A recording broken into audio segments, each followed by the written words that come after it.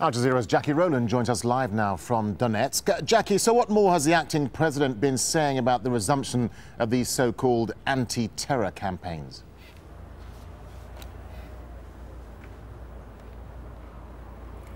Well, certainly the noises coming out of Kiev on Tuesday have been quite worrying. Certainly the president pointed to the apparent torture and killing of the local politician from the east of Ukraine.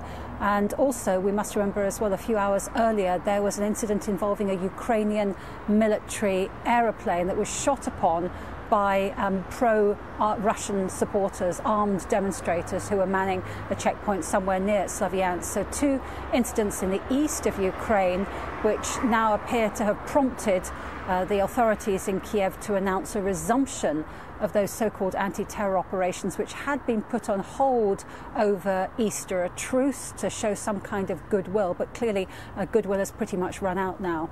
Yeah, and Jackie, so where does all of this now leave the Geneva deal then?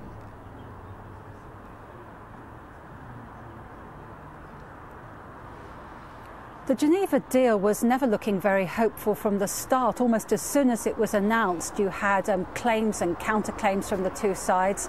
For example, in Kiev, people were saying, oh, the order to vacate public buildings and vacate public squares and take down barricades doesn't apply to us, doesn't apply to the pro-Europe demonstrators. It only applies to those people in the east. Whereas the pro-Russian demonstrators are in the east say, hang on, this is double standards. If we have to take down our barricades, you have to take down yours as well. And these arguments erupted literally within a couple of hours of the announcement of that deal. And now, of course, we have more allegations and counter-allegations. You have the Russians accusing the authorities in Kiev of exacerbating things. For example, there was a shooting incident at a pro-Russian checkpoint on Sunday.